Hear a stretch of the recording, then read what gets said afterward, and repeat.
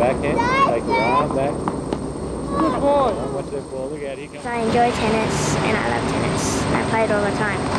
I can do it and I can do most of the shots and everything. If it's all of this year, I will play all of this year. Way to go. Nice. Well, don't think about it. Okay, here we go. Apart from their love of tennis, these kids have a bond. They were born with spina bifida and have had surgery regularly since they were 2 days old. It's a constant battle, but talk to them and you'll find the good days are good, the bad days are bad, and they're just kids with wheelchairs for legs. This one, Melissa, take your time and watch it very carefully. And again, this one. That's the one. Isn't that amazing? Little racket in your arm. If they keep going up in the air, what are we going to do?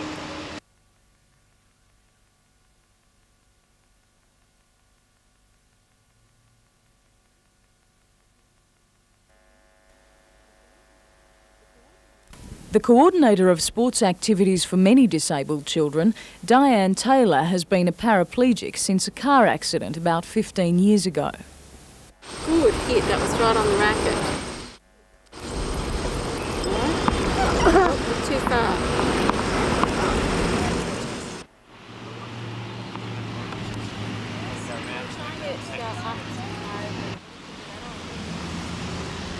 They could chase tennis balls.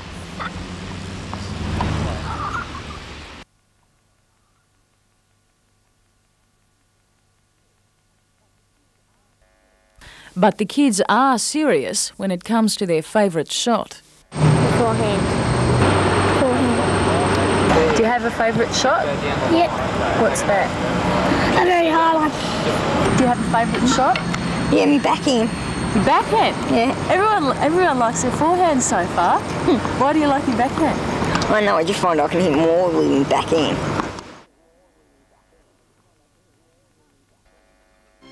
Fun is an integral part of their Tuesday nights. They're not here to conquer Wimbledon, but one day they might just try.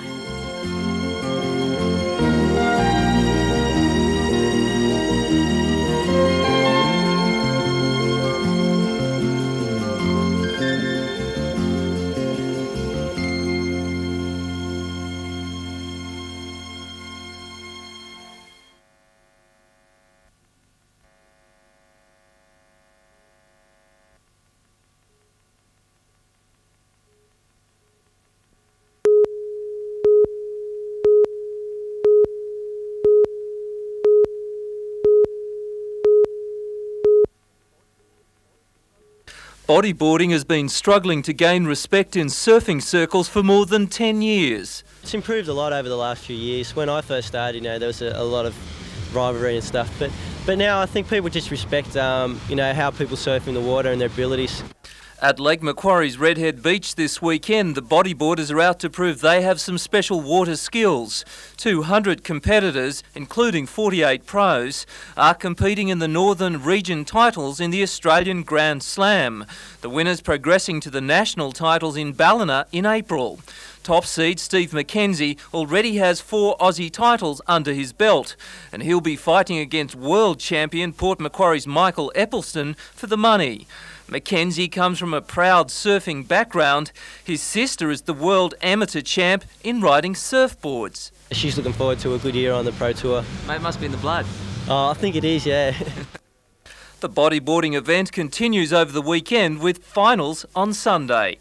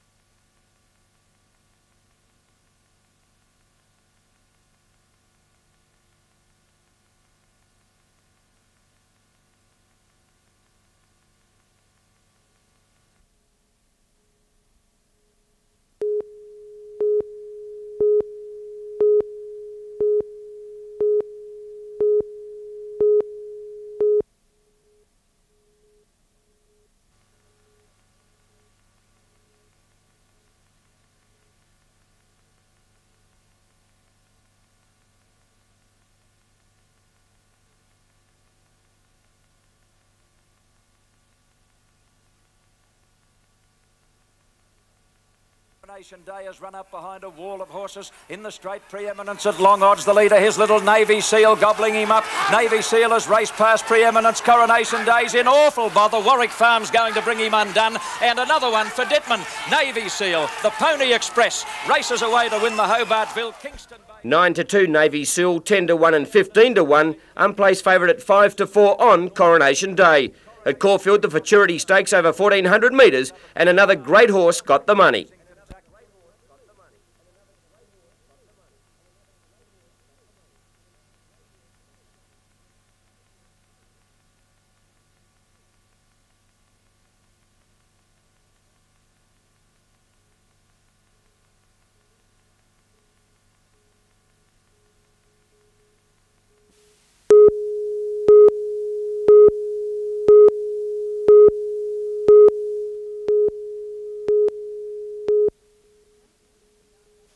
Bellingen has outgrown its 20-metre public pool, according to fundraising organiser Richard Fisk. Last night, an auction of sporting memorabilia raised about $7,000 for a new pool for Bellingen. The whole community of Bellingen's got together. We've had support from more than 100 of Australia's top sportsmen, and hopefully in the near future Bellingen will have an Olympic swimming pool. It's something desperately that the kids of the town need. Richard Fisk says the town's high school and primary school children need an Olympic pool for training and school carnivals. At present, the kids must use the Olympic pools at Sawtell or Coffs Harbour. At the auction last night, the most coveted items were a cricket bat signed by the Australian team and Kieran Perkins' autographed swimming cap and T-shirt. Each item sold for $500. The raising of the items for the sports auction came from a whole host of people in the town using their contacts, and it's interesting to note, not one sportsman in Australia knocked us back to. The Bellingen Olympic Pool Committee's target is $270,000. So far it's raised $90,000, about $60,000 of which was donated by the local council. Richard Fisk says the committee's confident of raising the money required. Jane Anderson, NBN News.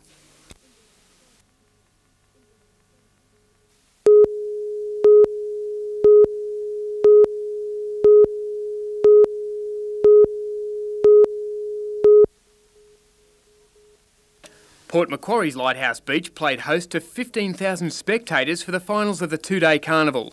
Clubs from the south coast to the Queensland border took part, most taking away a fair clutch of medals. A 1 kilometre stretch of sand became a parade ground for the march past. Sawtell judged the winner. Ships of the Desert made a surprise visit to the seaside, bearing the junior lifesaver of the year, Michelle Boive, from Tathra on the south coast. Swansea Belmont's Adrian Tobin dominated in the under-14s Ironman, swim and board events. Port Macquarie's Jason Samuelson came second in the Ironman. In the under-14 Diamond Lady, Brooke Castle from North Entrance came in first. Clubmate Daniel Starr won the boys under-13s Ironman. Melanie Mitchell from Wambrel, the Diamond Lady.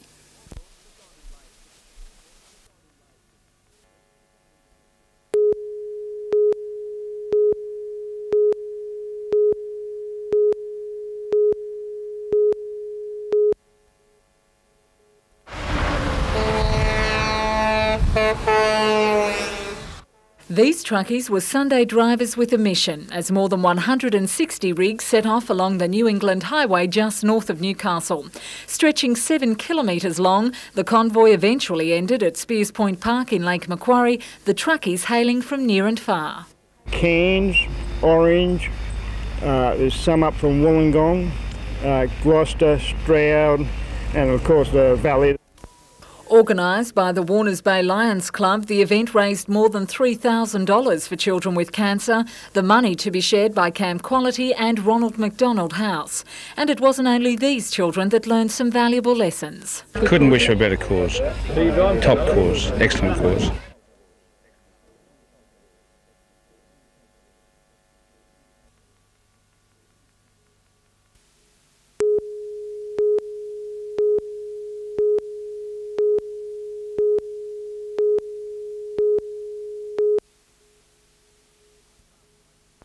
Mark Sargent wasted no time letting the Dragons know that although it was a trial game, he wasn't going to take it easy. Saints second rower David Barnhill replied with a series of high tackles, the first on David Mullane. Brad Godden copped the treatment next. A few minutes later, Paul Harrigan wore one and he wasn't too happy.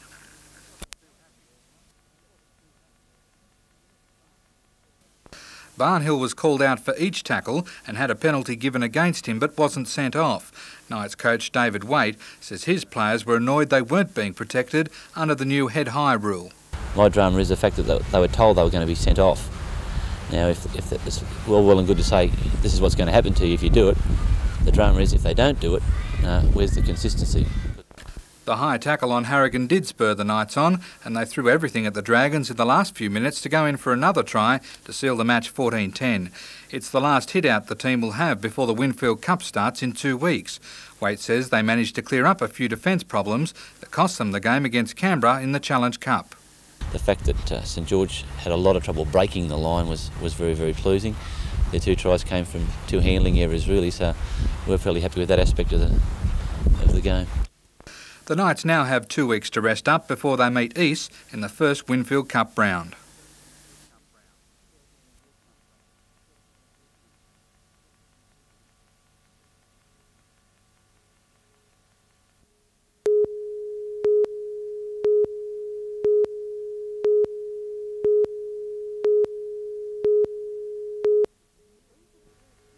These are the first pictures of the new Explorer trains, the machines Bruce Baird hopes will encourage a resurgence in rail travel. And we're following the European trend where they went through their reforms, introduced new trains and the patronage went up. People went back to rail and we're expecting that here. The carriages feature a new buffet service, aircraft-style reclining seats and air-riding suspension. Each train will have a sleeper carriage specially designed to cope with high speeds. It's the first sleeper car built in New South Wales for 30 years, so that we're very pleased to see it on the track again. It's a new level of comfort, we've got new bogies, and I'm sure that people are going to enjoy the night's rest. The first trains will be ready for trials in May. Then the new sleepers will begin services to the North Coast in late July. A daily daylight XPT is expected to run between Sydney and Grafton by November, and the public will have a say about train timetables. With the local members, we plan to talk to various community groups and get their comment and input in terms of the type of timetable that they would like to see, so that when we finally come up with it, I'm sure that not everybody's going to be pleased, but generally it'll be in line with what the community expects.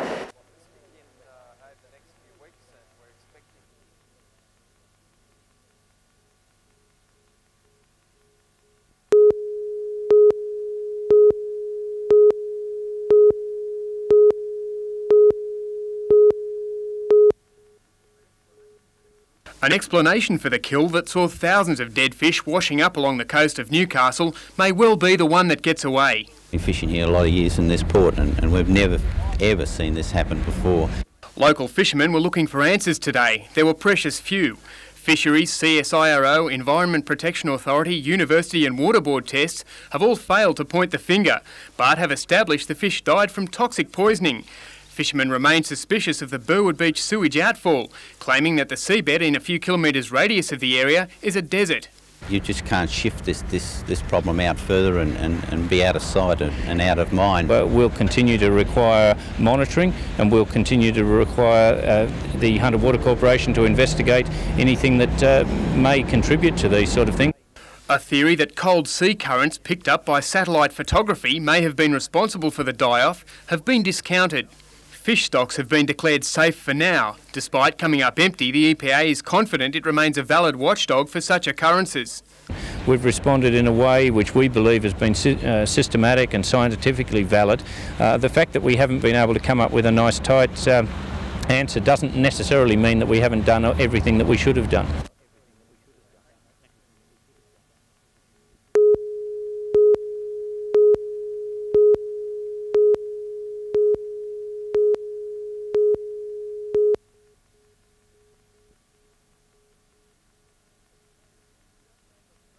Just as Australia's airline Qantas had its beginnings in small flimsy biplanes, so too did David Strait. As an air cadet of 16, he clambered into a Tiger Moth aircraft for his first flying lesson. 40 years to the day and 16,000 flying hours later, David couldn't wait to get behind the stick of a Tiger at Rutherford Aero Club. David was taught to fly by an ex-World War II fighter pilot.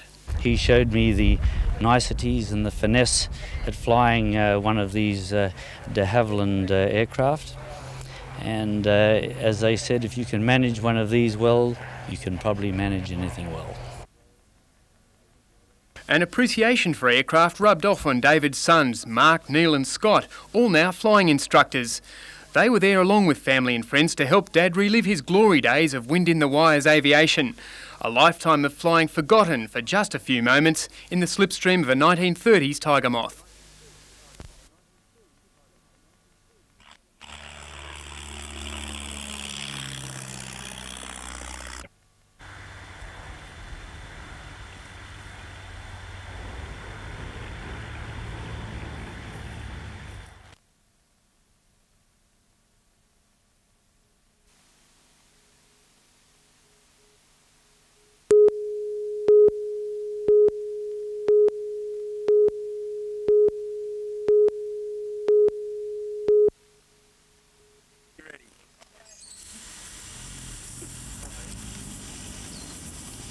How are you? Do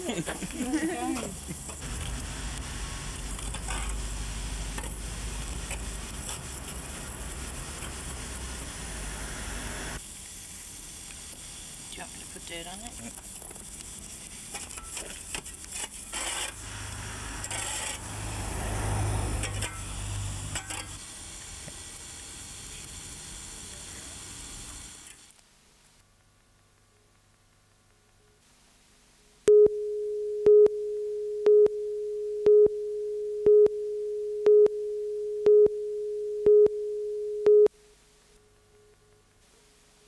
The Greens Party is running 5 Senate candidates in the March the 13th election after deciding to enter mainstream politics last year and go national. Steve Brigham is number 1 on the Senate ticket and claims the Greens' popularity is growing more now because of a broader range of policies. It's not just trees, it's not just the environment, it's a whole new approach to jobs, to public health systems, to international policies and such like. The Greens' slogan, "The future is green," is meant to convey their belief that there is a way for the world to have jobs and a clean environment. Mr Brigham says that's why his group is a true alternative to Labor or the Coalition. They're both very economic rationalist. They're both advocating government pull out of what used to be considered essential services. The government's now leaving everything to the free market system, including things like health, transport, education. So the Greens represent partly an old view, which is that government has a responsibility to meet in things like education and transport and health, and also associated with that a new view that we need to protect the environment, that we can create jobs and have a clean planet.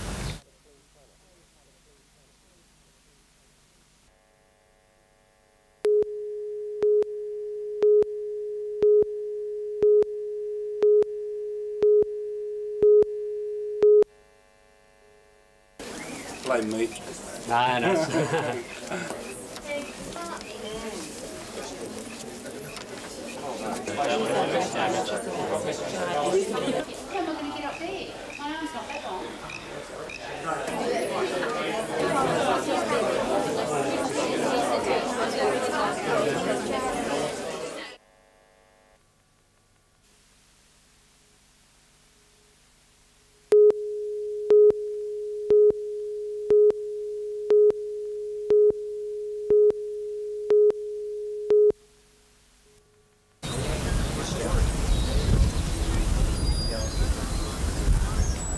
No, they'll be ringing you.